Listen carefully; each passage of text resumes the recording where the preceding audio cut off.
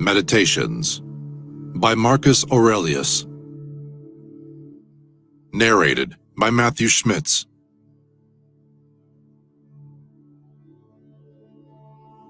Book 1. From my grandfather Verus, I learned good morals and the government of my temper. From the reputation and remembrance of my father, modesty and a manly character.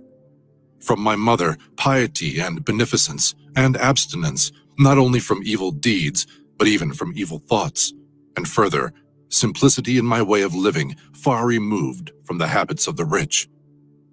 From my great-grandfather, not to have frequented public schools, and to have had good teachers at home, and to know that on such things a man should spend liberally. From my governor, to be neither of the green nor of the blue party at the games in the circus, nor a partisan either of the Parmularius or the Scoterius at the gladiators' fights. From him, too, I learned endurance of labor, and to want little, and to work with my own hands, and not to meddle with other people's affairs, and not to be ready to listen to slander. From Diognetus, not to busy myself about trifling things, and not to give credit to what was said by miracle workers and jugglers about incantations and the driving away of daemons and such things, and not to breed quails for fighting, nor to give myself up passionately to such things, and to endure freedom of speech, and to have become intimate with philosophy, and to have been a hearer, first of Bacchius, then of Tandasis and Marcianus, and to have written dialogues in my youth, and to have desired a plank bed and skin, and whatever else of the kind belongs to the Grecian discipline. From Rusticus, I received the impression that my character required improvement and discipline, and from him I learned not to be led astray to sophistic emulation, nor to writing on speculative matters, nor to delivering little hortatory orations, nor to showing myself off as a man who practices much discipline, or does benevolent acts in order to make a display, and to abstain from rhetoric and poetry and fine writing, and not to walk about in the house in my outdoor dress, nor to do other things of the kind, and to write my letters with simplicity, like the letter which Rusticus wrote from Sinuessa to my mother, and with respect to those who have offended me by words, or done me wrong, or to be easily disposed to be pacified and reconciled as soon as they have shown a readiness to be reconciled, and to read carefully, and not to be satisfied with a superficial understanding of a book, nor hastily to give my assent to those who talk overmuch, and I am indebted to him for being acquainted with the discourses of Epictetus, which he communicated to me out of his own collection. From Apollonius, I learned freedom of will and undeviating steadiness of purpose, and to look to nothing else, not even for a moment, except to reason, and to be always the same, in sharp pains on the occasion of the loss of a child, and in long illness, and to see clearly in a living example that the same man can be both most resolute and yielding, and not peevish in giving his instruction, and to have had before my eyes a man who clearly considered his experience and his skill in expounding philosophical principles as the smallest of his merits. And from him I learned how to receive from friends what are esteemed favors, without being either humbled by them or letting them pass unnoticed. From Sextus, a benevolent disposition and the example of a family governed in a fatherly manner, and the idea of living conformably to nature, and gravity without affectation, and to look carefully after the interests of friends, and to tolerate ignorant persons, and those who form opinions without consideration. He had the power of readily accommodating himself to all, so that intercourse with him was more agreeable than any flattery, and at the same time, he was most highly venerated by those who associated with him, and he had the faculty both of discovering and ordering, in an intelligent and methodical way, the principles necessary for life, and he never showed anger or any other passion, but was entirely free from passion, and also most affectionate, and he could express approbation without noisy display, and he possessed much knowledge without ostentation. From Alexander, the grammarian, to refrain from fault-finding, and not in a reproachful way to chide those who uttered any barbarous or solecistic or strange-sounding expression, but dexterously to introduce the very expression which ought to have been used, and in the way of answer or giving confirmation, or joining in an inquiry about the thing itself, not about the word, or by some other fit suggestion. From Fronto, I learned to observe what envy and duplicity and hypocrisy are in a tyrant, and that generally those among us who are called patricians are rather deficient in paternal affection. From Alexander the Platonic, not frequently nor without necessity to say to anyone or to write in a letter that I have no leisure, nor continually to excuse the neglect of duties required by our relation to those with whom we live, by alleging urgent occupations. From Catullus, not to be indifferent when a friend finds fault, even if he should find fault without reason, but to try to restore him to his usual disposition, and to be ready to speak well of teachers, as it is reported of Domitius and Athenodotus, and to love my children truly. From my brother Severus, to love my kin, and to love truth, and to love justice, and through him I learned to know Thracia, Helvidius, Cato, Dion, Brutus, and from him I received the idea of a polity, in which there is the same law for all, a polity administered with regard to equal rights and equal freedom of speech, and the idea of a kingly government which respects most of all the freedom of the governed. I learned from him also consistency and undeviating steadiness in my regard for philosophy, and a disposition to do good, and to give to others readily, and to cherish good hopes, and to believe that I am loved by my friends. And in him I observed no concealment of his opinions with respect to those whom he condemned, and that his friends had no need to conjecture what he wished or did not wish, but it was quite plain. From Maximus, I learned self-government and not to be led aside by anything, and cheerfulness in all circumstances, as well as in illness, and a just admixture in the moral character of sweetness and dignity, and to do what was set before me without complaining. I observed that everybody believed that he thought as he spoke, and that in all that he did he never had any bad intention, and he never showed amazement and surprise, and was never in a hurry, and never put off doing a thing, nor was perplexed nor dejected, nor did he ever laugh to disguise his vexation, nor, on the other hand, was he ever passionate or suspicious. He was accustomed to do acts of beneficence, and was ready to forgive, and was free from all falsehood, and he presented the appearance of a man who could not be diverted from right, rather than of a man who had been improved. I observed, too, that no man could ever think that he was despised by Maximus, or ever venture to think himself a better man. He had also the art of being humorous in an agreeable way. In my father, I observed mildness of temper and unchangeable resolution in the things which he had determined after due deliberation, and no vainglory in those things which men call honors, and a love of labor and perseverance, and a readiness to listen to those who had anything to propose for the common weal, and undeviating firmness in giving to every man according to his deserts, and a knowledge derived from experience of the occasions for vigorous action and for remission. And I observed that he had overcome all passion for boys, and he considered himself no more than any other citizen, and he released his friends from all obligation to sup with him or to attend him of necessity when he went abroad, and those who had failed to accompany him by reason of any urgent circumstances always found him the same. I observed, too, his habit of careful inquiry in all matters of deliberation, and his persistency, and that he never stopped his investigation through being satisfied with appearances which first present themselves, and that his disposition was to keep his friends, and not to be soon tired of them, nor yet to be extravagant in his affection, and to be satisfied on all occasions, and cheerful, and to foresee things a long way off, and to provide for the smallest without display, and to check immediately popular applause and all flattery, and to ever be watchful over the things which were necessary for the administration of the empire, and to be a good manager of the expenditure, and patiently to endure the blame which he got for such conduct. And he was neither superstitious with respect to the gods, nor did he court men by gifts, or by trying to please them, or by flattering the populace,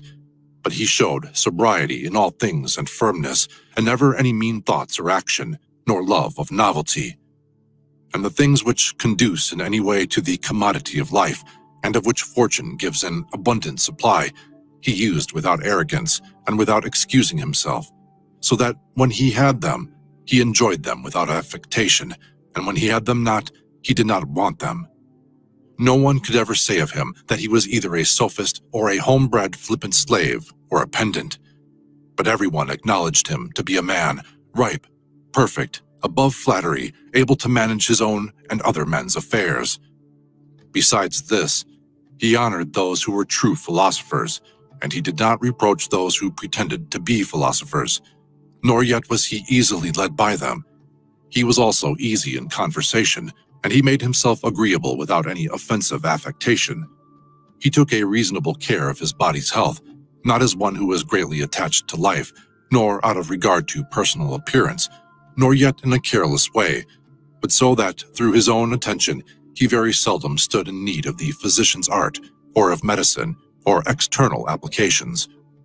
He was most ready to give, without envy, to those who possessed any particular faculty, such as that of eloquence, or knowledge of the law, or of morals, or of anything else, and he gave them his help, that each might enjoy reputation according to his deserts, and he always acted conformably to the institutions of his country, without showing any affectation of doing so. Further, he was not fond of change, nor unsteady, but he loved to stay in the same places, and to employ himself about the same things, and after his paroxysms of headache, he came immediately fresh and vigorous to his usual occupations. His secrets were not many, but very few and very rare, and these only about public matters. And he showed prudence and economy in the exhibition of the public spectacles, and the construction of public buildings, his donations to the people, and in such things, for he was a man who looked to what ought to be done, not to the reputation which is got by a man's acts. He did not take the bath at unreasonable hours. He was not fond of building houses, nor curious about what he ate, nor about the texture and color of his clothes, nor about the beauty of his slaves. His dress came from Lorium, his villa on the coast, and from Lanuvium generally. We know how he behaved to the toll collector at Tusculum, who asked his pardon, and such was all his behavior. There was in him nothing harsh, nor implacable, nor violent, nor, as one may say, anything carried to the sweating point. But he examined all things severally, as if he had abundance of time, and without confusion, in an orderly way, vigorously and consistently, and that might be applied to him which is recorded of Socrates, that he was able both to abstain from and to enjoy those things which many are too weak to abstain from, and cannot joy without excess. But to be strong enough both to bear the one and to be sober in the other is the mark of a man who has a perfect and invincible soul, such as he showed in the illness of Maximus. To the gods, I am indebted for having good grandfathers, good parents, a good sister, good teachers, good associates, good kinsmen and friends, nearly everything good. Further, I owe it to the gods that I was not hurried into any offense against any of them, though I had a disposition which, if opportunity had offered, might have led me to do something of this kind. But through their favor, there never was such a concurrence of circumstances as put me to the trial. Further, I am thankful to the gods that I was not longer brought up with my grandfather's concubine, and that I preserved the flower of my youth, and that I did not make proof of my virility before the proper season, but even deferred the time, that I was subjected to a ruler and a father who was able to take away all pride from me, and to bring me to the knowledge that it is possible for a man to live in a palace without wanting either guards or embroidered dresses or torches and statues and such like show, but that it is in such a man's power to bring himself very near to the fashion of a private person, without being for this reason either meaner in thought or more remiss in action, with respect to the things which must be done for the public interest, in a matter that befits a ruler. I thank the gods for giving me such a brother, who was able by his moral character to rouse me to vigilance over myself, and who at the same time pleased me by his respect and affection, that my children have not been stupid nor deformed in body, that I did not make more proficiency in rhetoric, poetry, and the other studies, in which I should perhaps have been completely engaged, if I had seen that I was making progress in them, that I made haste to place those who brought me up in the station of honor, which they seemed to desire, without putting them off with hope of my doing it some other time after, because they were then still young, that I knew Apollonius, Rusticus, Maximus, that I received clear and frequent impressions about living according to nature, and what kind of a life that is, so that, so far as depended on the gods and their gifts and help and inspirations, nothing hindered me from forthwith living according to nature, though I still fall short of it through my own fault, and through not observing the admonitions of the gods, and, I may almost say, their direct instructions. That my body has held out so long in such a kind of life, that I never touched either Benedicta or Theodotus, and that, after having fallen into amatory passions, I was cured, and though I was often out of humor with Rusticus, I never did anything of which I had occasion to repent, that, though it was my mother's fate to die young, she spent the last years of her life with me, that whenever I wished to help any man in his need, or on any other occasion, I was never told that I had not the means of doing it, and that to myself the same necessity never happened, to receive anything from another. That I have such a wife, so obedient and so affectionate and so simple, that I had abundance of good masters for my children, and that remedies have been shown to me by dreams, both others, and against blood-spitting and giddiness, and that, when I had an inclination to philosophy, I did not fall into the hands of any sophist, and that I did not waste my time on writers of histories, or in the resolution of syllogisms, or occupy myself about the investigation of appearances in the heavens. For all these things require the help of the gods and fortune. Among the Quadi at the Granua. Book 2. Begin the morning by saying to thyself, I shall meet with the busybody, the ungrateful, arrogant, deceitful, envious, unsocial. All these things happen to them by reason of their ignorance of what is good and evil. But I, who have seen the nature of the good, that it is beautiful, and of the bad, that it is ugly, and the nature of him who does wrong, that it is akin to me, not only of the same blood or seed, but that it participates in the same intelligence, and the same portion of the divinity, I can neither be injured by any of them, for no one can fix me on what is ugly, nor can I be angry with my kinsman, nor hate him. For we are made for cooperation, like feet, like hands, like eyelids, like the rows of the upper and lower teeth. To act against one another, then, is contrary to nature, and it is acting against one another to be vexed and to turn away. Whatever this is that I am, it is a little flesh and breath, and the ruling part. Throw away thy books, no longer distract thyself. It is not allowed, but as if thou wast now dying, despise the flesh. It is blood and bones and network, a contexture of nerves, veins, and arteries. See the breath also, what kind of a thing it is. Air, and not always the same, but every moment sent out and again sucked in. The third, then, is the ruling part. Consider thus. Thou art an old man. No longer let this be a slave. No longer be pulled by the strings like a puppet to unsocial movements. No longer be either dissatisfied with thy present lot or shrink from the future. All that is from the gods is full of providence. That which is from fortune is not separated from nature, or without an interweaving and involution with the things which are ordered by providence. From thence all things flow, and there is besides necessity, and that which is for the advantage of the whole universe, of which thou art a part. But that is good for every part of nature which the nature of the whole brings, and what serves to maintain this nature. Now the universe is preserved, as by the changes of the elements, so by the changes of things compounded of the elements. Let these principles be enough for thee. Let them always be fixed opinions. But cast away the thirst after books, that thou mayest not die murmuring, but cheerfully, truly, and from thy heart thankful to the gods. Remember how long thou hast been putting off these things, and how often thou hast received an opportunity from the gods, and yet dost not use it. Thou must now at least perceive of what universe thou art a part, and of what administrator of the universe thy existence is an efflux, and that a limit of time is fixed for thee, which if thou dost not use for clearing away the clouds from thy mind, it will go, and thou wilt go, and it will never return. Every moment think steadily as a Roman and a man, to do what thou hast in hand with perfect and simple dignity,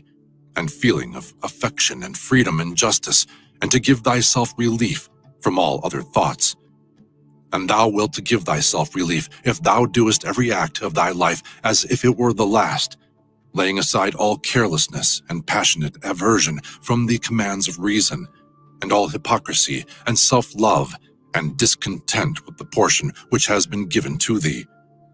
Thou seest how few the things are, the which if a man lays hold of, he is able to live a life which flows in quiet, and is like the existence of the gods.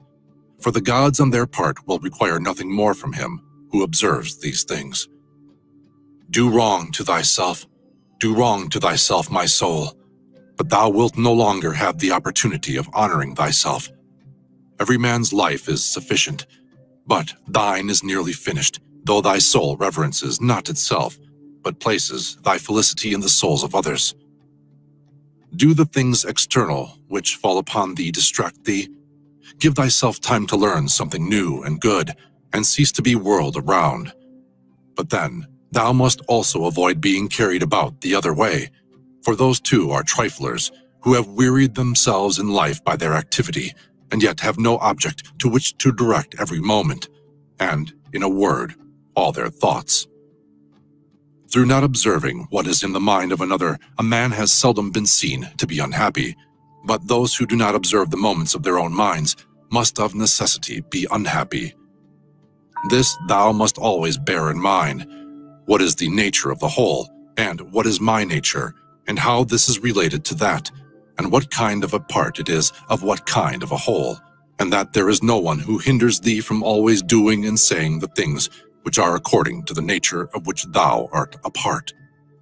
Theophrastus, in his comparison of bad acts, such a comparison as one would make in accordance with the common notions of mankind, says, like a true philosopher, that the offenses which are committed through desire are more blamable than those which are committed through anger. For he who is excited by anger seems to turn away from reason with a certain pain and unconscious contraction, but he who offends through desire, being overpowered by pleasure, seems to be in a manner more intemperate and more womanish in his offenses. Rightly then, and in a way worthy of philosophy, he said that the offense which is committed with pleasure is more blamable than that which is committed with pain, and on the whole, the one is more like a person who has been first wronged, and through pain is compelled to be angry, but the other is moved by his own impulse to do wrong, being carried towards doing something by desire. Since it is possible that thou mayest depart from life this very moment, regulate every act and thought accordingly. But to go away from among men, if there are gods, is not a thing to be afraid of, for the gods will not involve thee in evil. But if indeed they do not exist, or if they have no concern about human affairs, what is it to me to live in a universe devoid of gods or devoid of providence? But in truth, they do exist, and they do care for human things, and they have put all the means in man's power to enable him not to fall into real evils. And as to the rest, if there was anything evil, they would have provided for this also, that it should be altogether in a man's power not to fall into it. Now that which does not make a man worse, how can it make a man's life worse? But neither through ignorance nor, having the knowledge but not the power to guard against or correct these things, is it possible that the nature of the universe has overlooked them, nor is it possible that it has made so great a mistake, either through want of power or want of skill, that good and evil should happen indiscriminately to the good and the bad. But death, certainly, and life, honor and dishonor, pain and pleasure, all these things equally happen to good men and bad, being things which make us neither better nor worse. Therefore, they are neither good nor evil. How quickly all things disappear. In the universe, the bodies themselves, but in time the remembrance of them. What is the nature of all sensible things, and particularly those which attract with the bait of pleasure, or terrify by pain, or are noised abroad by vapory flame? How worthless and contemptible, and sordid, and perishable, and dead they are! All this it is the part of the intellectual faculty to observe. To observe, too, who these are whose opinions and voices give reputation,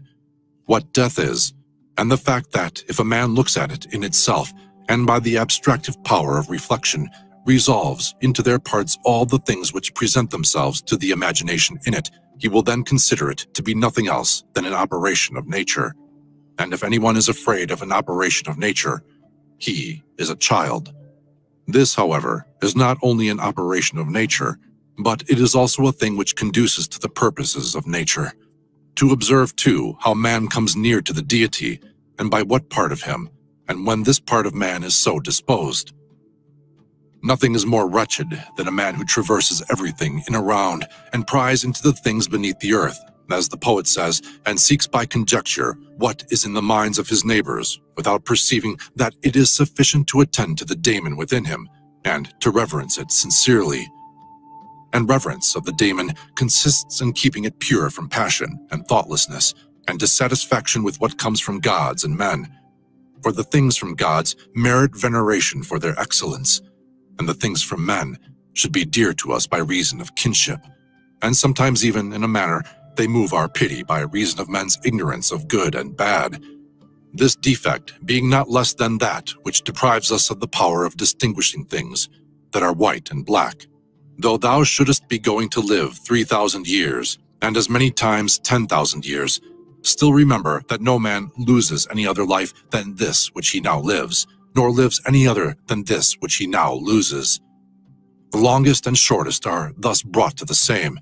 for the present is the same to all, though that which perish is not the same, and so that which is lost appears to be a mere moment. For a man cannot lose either the past or the future. For what a man has not, how can anyone take this from him? These two things, then, thou must bear in mind. The one, that all things from eternity are of like forms and come round in a circle, and that it makes no difference whether a man shall see the same things during 100 years, or 200, or an infinite time. And the second, that the longest liver and he who will die soonest lose just the same. For the present is the only thing of which a man can be deprived, if it is true that this is the only thing which he has, and that a man cannot lose a thing if he has it not. Remember that all is opinion, for what was said by the cynic Monimus is manifest, and manifest too is the use of what was said, if a man receives what may be got out of it, as far as it is true. The soul of man does violence to itself, first of all, when it becomes an abscess, and, as it were, a tumor on the universe, so far as it can. For to be vexed at anything which happens is a separation of ourselves from nature, in some part of which the natures of all other things are contained. In the next place, the soul does violence to itself when it turns away from any man, or even moves towards him with the intention of injuring, such as are the souls of those who are angry. In the third place, the soul does violence to itself when it is overpowered by pleasure or by pain. Fourthly, when it plays a part and does or says anything insincerely and untruly. Fifthly, when it allows any act of its own and any movement to be without an aim, or does anything thoughtlessly and without considering what it is, it being right that even the smallest things be done with reference to an end. And the end of rational animals is to follow the reason and the law of the most ancient city and polity. Of human life, the time is a point, and the substance is in a flux, and the perception dull, and the composition of the whole body subject to putrefaction, and the soul a whirl, and fortune hard to divine, and fame a thing devoid of judgment. And to say all in a word, everything which belongs to the body is a stream, and what belongs to the soul is a dream and vapor, and life is a warfare and a stranger's sojourn, and after fame is oblivion. What then is that which is able to conduct a man? One thing, and only one: philosophy. But this consists in keeping the daemon within a man free from violence and unharmed, superior to pains and pleasures, doing nothing without purpose, nor yet falsely and with hypocrisy, not feeling the need of another man's doing or not doing anything. And besides, accepting all that happens and all that is allotted as coming from thence, wherever it is, from whence he himself came. And finally, waiting for death with a cheerful mind, as being nothing else than a dissolution of the elements of which every living being is compounded. But if there is no harm to the elements themselves, in each continually changing into another, why should a man have any apprehension about the change and dissolution of all the elements? For it is according to nature, and nothing is evil which is according to nature. This Incarnuntum. Book 3.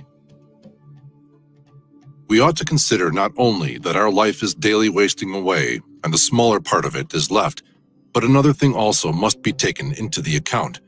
that if a man should live longer, it is quite uncertain whether the understanding will still continue sufficient for the comprehension of things, and retain the power of contemplation which strives to acquire the knowledge of the divine and the human.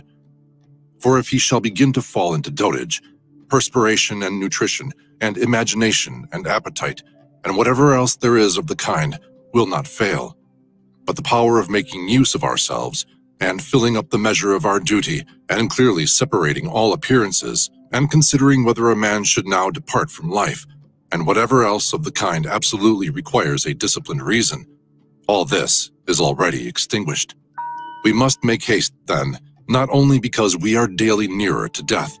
but also because the conception of things and the understanding of them cease first. We ought to observe also that even the things which follow after the things which are produced according to nature contain something pleasing and attractive,